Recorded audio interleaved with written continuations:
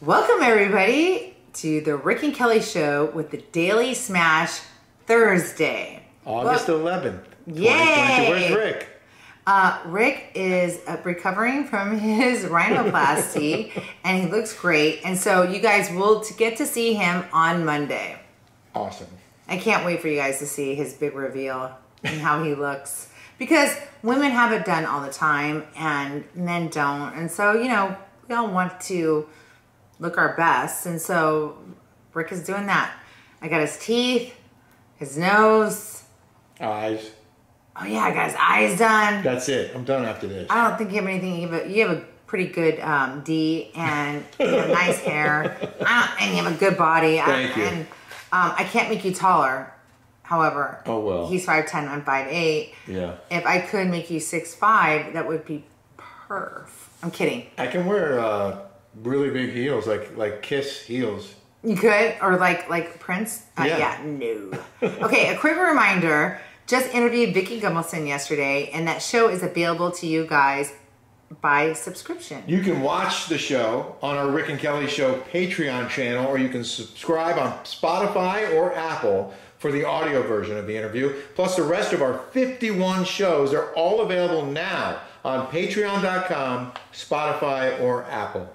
Vicki and I talked everything housewives, her past relationships, her current relationships, her feelings about Dorinda Medley, after the ultimate girls trip, what she thinks about the current Housewives cast, and who her favorite co-stars are. So check out her Patreon, Spotify, or YouTube. Yeah. Okay, so Reality Blurb wrote a comprehensive article in a beef about Melissa Gorga and I get people saying, "Oh, you're thirsty. You're putting out things on there." Hey, I wasn't. I was just minding my own business. I'm just sitting here, sitting here. Yeah, and then on Melissa's podcast, Reza from the Shahs of Sunset was there.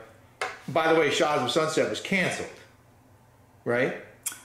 I watched Shahs of Sunset because of Reza. I was friends with Reza. I honestly don't understand why he hates me. Does he hate me because he thinks that like I'm a conservative?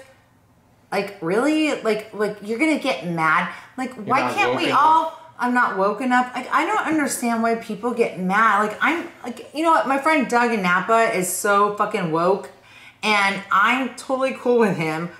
We probably don't see eye to eye on things, but we're friends. Like, why are you a hater player?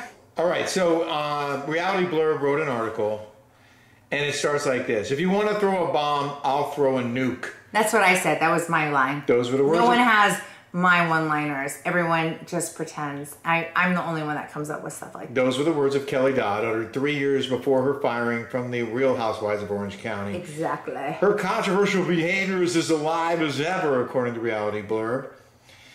Her latest platform is the Rick and Kelly Show, where Kelly unleashes her thoughts on the current seasons of the franchise alongside her husband, Rick Leventhal. In a recent episode, Kelly discussed Melissa Gorga's plastic surgery, comparing her face from before and after. Melissa then discussed Kelly on her On Display podcast while interviewing Reza Farahan from Shahs of Sunset, which was recently canceled. And Reza said, "What I do notice is how repulsed I am by people that were formerly on shows and now they do commentary and it's all negative." Yeah, you know? Mm-hmm. He didn't talk bad about MJ, whom I'm friends with. Okay. And I'm not going to mention the people's names, but like I would never do that. Oh, you would never. It's not my thing, but like... it's not your thing. You just go on podcasts time after time because you don't have your own. You're not smart enough to do what Rick and I do. We do this all by ourselves. We're a one pony show. We put all of this together and we put it on YouTube.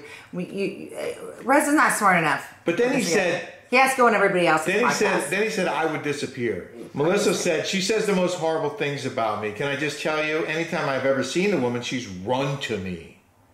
She's like, "Hi, how are you?" She talks about my looks. What are you talking about? Her husband bought me a coffee at Dunkin' Donuts in Vegas. Like, he was so cool to me. She is a snob, you guys. I'm sorry.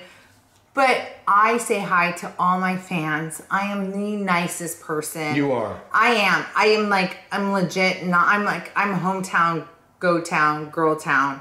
Like, sweetest person. Well, this article points out that... I am not a snob. That girl, 100% is a snob.